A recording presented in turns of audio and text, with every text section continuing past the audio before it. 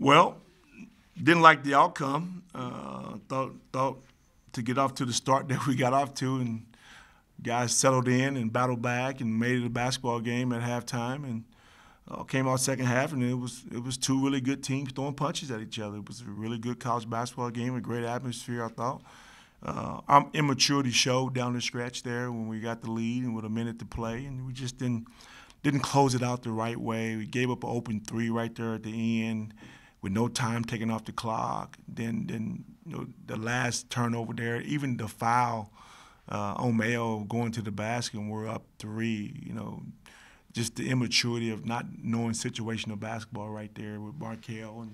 And we're a young team and they're an experienced team. And you can tell the difference down the stretch, and hopefully we can learn and grow from this. But it was a heck of a ball game. Our guys battled. I don't want to take anything away from South Dakota State, but our guys battled really, really well. And it's going to make it a very exciting conference tournament, I tell you that, in Sioux Falls.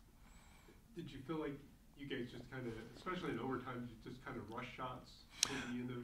Well, what happens when you have a lead and you lose that lead to go to overtime? That momentum flips, and I thought South Dakota gained momentum in overtime, and we lost our momentum just because we felt like we gave the game up. And when you got a young, inexperienced team that hadn't won a lot, that's what happens in overtime. You just don't get that momentum back, and they made some shots early, and we just could not get our footing offensively. And we did rush some shots and Ken almost panicked almost. Yeah, but that's our immaturity too. You really held down Zeke most of the night, Mm-hmm. everything. But then, kind of like you said, he made the shot that kind of forced overtime. Mm-hmm. Then he just kind of took over there in overtime. Yeah, they just played ball screen basketball and let him make a play, and we did not contain him very well, and he's a good player when he got the ball in his hands, and we couldn't get the ball out of his hand. We couldn't trap him on the ball screens. We wanted to trap him on the ball screens, and we couldn't get it done. I know Jaden's been been in the lineup the last few games and everything. He probably had one of his better offensive nights tonight.